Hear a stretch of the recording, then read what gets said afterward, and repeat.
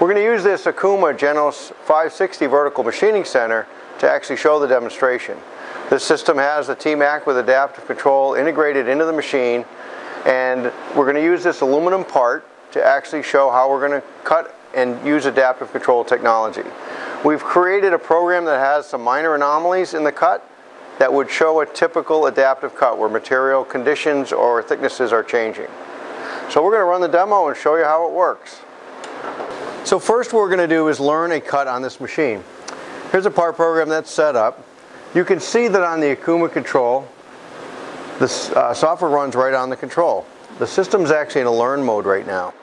Now TMAC can work on any CNC control, but the OKUMA Windows-based interface makes it really nice and simple to turn back and forth between the CNC side and the TMAC screen. So let's learn a part. We'll take a look at what's going to happen. So now we're looking at live cutting data. This is the actual power of the spindle that's cutting. You can see the green line is automatically scaling and changing on the fly as it learns different cutting parameters that are happening with this tool. We're going to actually learn two sections of this tool cut so we can show some different reactions to the cutting. Here's the second section. It's relearning the cut. And again, you can see that the green line is showing how it automatically learns the sensitivity required for this type of cutting. We're also getting a basic time base of when a tool is cutting at exactly 100%, how long did this cut take? Now that we've learned the cut, we're going to show how adaptive control works in real time. So we're going to cut again with the monitoring capability turned on. This allows our system to adaptively control the feed rate of the machine. So you're going to see now as the cut starts, the horsepower is in white and the feed rate is in purple, the percentage being shown on the screen. So there's a target horsepower, which is the green line. When the horsepower is below that line, it's going to maximize the feed rate. When the horsepower tries to get above that line, the system is automatically going to control the feed rate to maintain a power cut no higher than that, optimizing the cut in the best way it can. It's doing this every 10 milliseconds. It's constantly adapting to all the changing conditions. So now we're going to look at the historical data. This is the recorded data. We can go back to any cuts that have happened. So first of all, you'll notice that we're looking at the learn cut right now, indicated by the green background.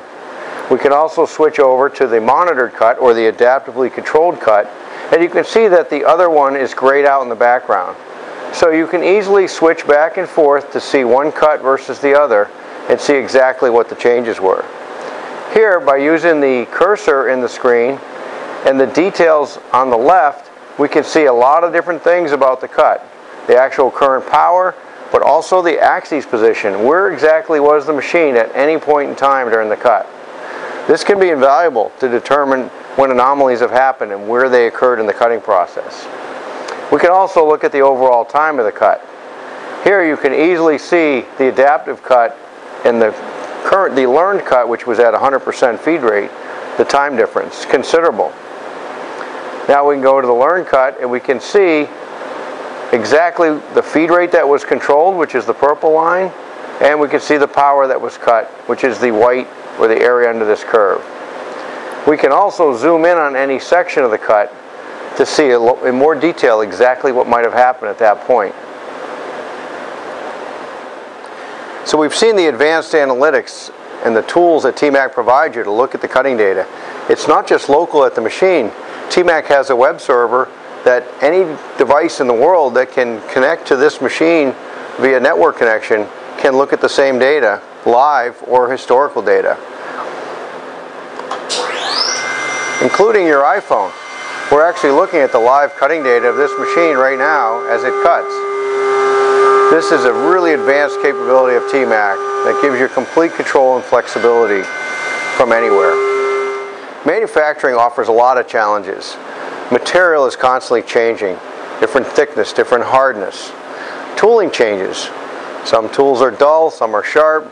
Even the manufacturers of tools have differences in them.